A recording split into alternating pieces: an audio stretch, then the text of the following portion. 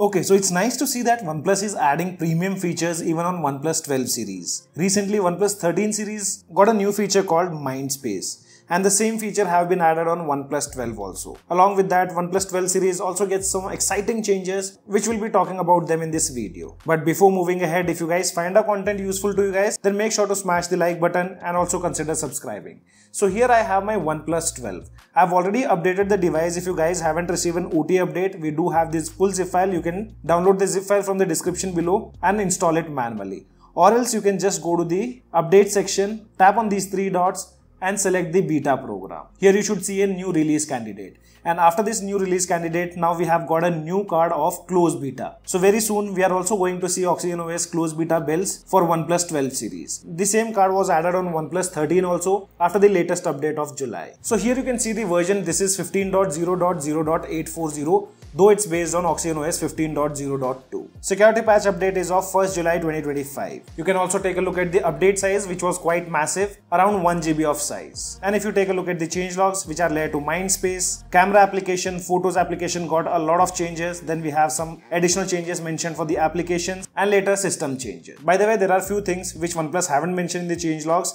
Let's talk about them first. And the first one is bypass charging. So finally OnePlus have added the bypass charging feature even on OnePlus 12. So if you open any game, so let me open up the gaming dashboard here, and if I scroll down, you can see there's a feature called bypass charging. Tapping on it, here your device should be connected to the charger to see all the options. And once the charger is plugged in, you'll see all these options. Like the target battery level. Here we have options like 20, 40, 60 and 80. For example, if you're doing gaming and if you have set the target level to 40, up to 40 your device will charge normally. But after 40, the device will directly power the motherboard instead of passing it to battery and then going to the board. So this feature can be really useful if you do a lot of gaming. And I've made a dedicated video on this particular topic. You guys can check it out. Link of that can be found in the description below. So one feature is this, which they have added, and after that they have finally got the OnePlus AI search feature. So here, if you tap on the search bar, you can search anything and AI will get you the answer. Here you can also see there are some prompts. So I'll show you guys an example. If I tap here on this prompt, you can see searching your device, generating results, and here we have got the answer for how do I turn off mic recording. If you tap on view all, depending on the AI search, it will give you all the options related to your microphone. And it's not like you can only get the system search, it also includes the search from applications too.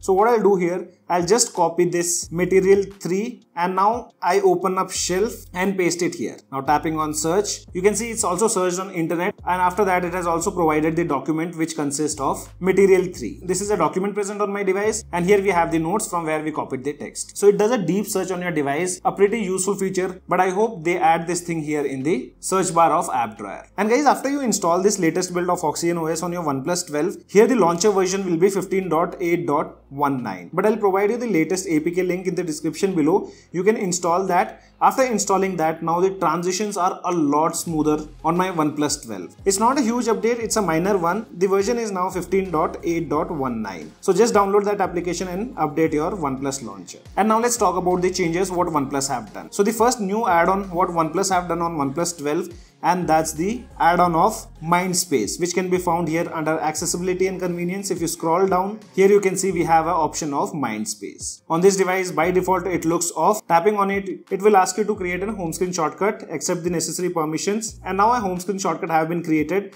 Basically, the Mindspace feature is something which lets you capture content on your device, take a screenshot, create a summary of that, and save it to the Mindspace application. I'll show you an example how you can use it. Let's take a simple example. Just imagine you have a boarding pass on your device.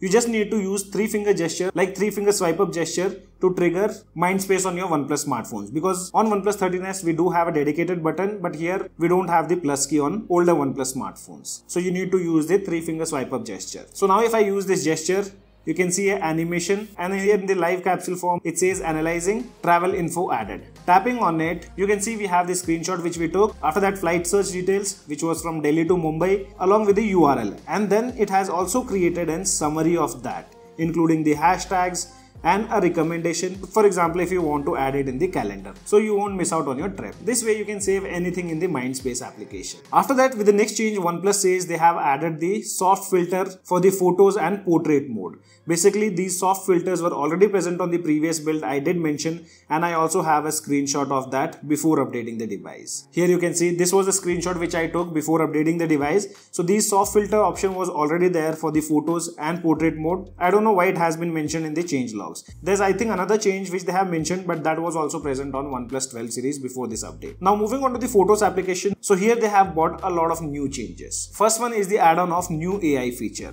So for example, I'll take this photo. If I now go to edit section, tap on AI editor, here you can see we have a new option called AI perfect shot. And if you're doing it for the first time, guys, remember there'll be some plugins required to be downloaded. Just download everything. Do not ignore anything or else this feature won't work. Basically, this feature helps you recognize and replace the facial expressions of the same person in different scenes. And here you can see soon I tapped on that perfect shot option. It detected all the faces similar to the photo which I used. All are different expressions from different photos which are present on this device. So it uses AI to analyze the entire gallery and the faces. So if I want, I can add any reaction here. A great feature to play around. But now due to AI, authenticity is something we need to worry about. And for the editing options also, they have added few more things. Like if you have any video, you can export that video as live photo, which will be a 3-second video. And you can also mark in and out position. So you can select a specific 3-second frame for the live photo. And along with that, for the same video,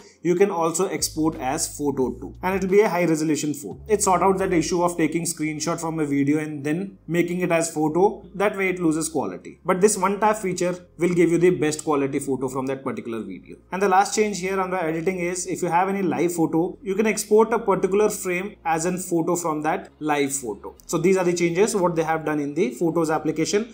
Another thing what they have mentioned about enhanced customization option on the photos homepage, allowing you to hide content of specific album from the overall photo list. So that thing I wasn't able to find it here, and even on OnePlus 13 they have mentioned this thing, but I couldn't discover it. And another thing which I forgot to mention, that's again related to video editing. So now if you edit any 120 fps photo, even after edit, it will retain the same 120 fps only. So the fps won't be degraded. I don't have any 120 fps video, so did not test it out. If you guys have tested out, let me know in the comment section below. Now moving on to the changes which are related to application. So here one change they have mentioned, and that's in the alarm application. So if you tap on these 3 dots, go to settings, they have mentioned about this gradual alarm volume. So this was already there. I did take a screenshot before updating the device. So this feature was already there. Again, I'm not sure why they have mentioned it. Then now recorder application supports customizable grouping. So let's open up the recorder application. So here we have the recorder application, and you can see we do have new options over here. Depending on the recordings available on your device, it will automatically categorize them and you'll be able to see all the different categories.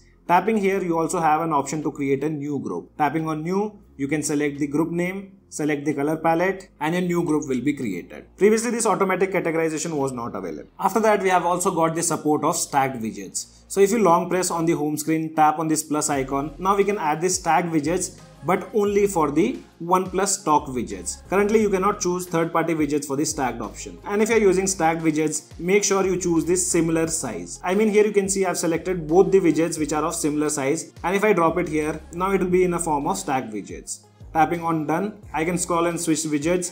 Until now, I did not find any kind of limitations. You can add as many widgets you want, but it has to be of similar size. Let's take an example of another shape. So here I've added almost 4 widgets. If I long press on it, I can expand the widget, and this is how they look once you expand them. After that, OnePlus says added support for multi-screen control, which allows you to display one app in full screen and another in floating windows, and you can use them simultaneously. But this thing was already possible previously. I don't know why it has been mentioned now.